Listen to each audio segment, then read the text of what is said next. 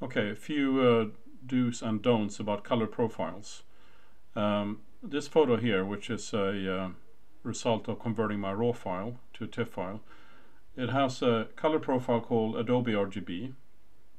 The reason for using this is that it's a larger color space and gives you more leeway when you're editing the photo in Photoshop. You can do more things with it before it breaks up.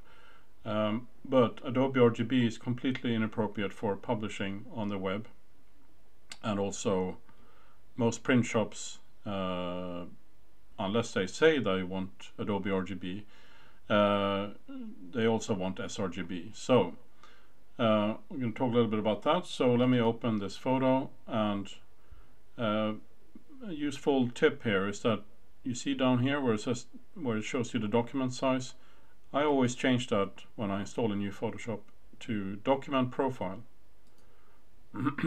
This way I can always see what color profile my photo has. So let's pretend I've did some editing on this photo, and now I'm going to save it. So before I save it, well, you can certainly save this as an Adobe RGB version. That might be a good thing to do. But for web use, I would go into Edit, Convert to Profile, and I would choose in this menu here as my destination space sRGB. Okay.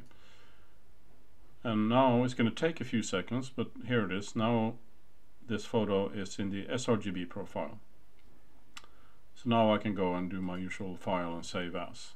And it's okay to publish it on the internet or send it to a print shop.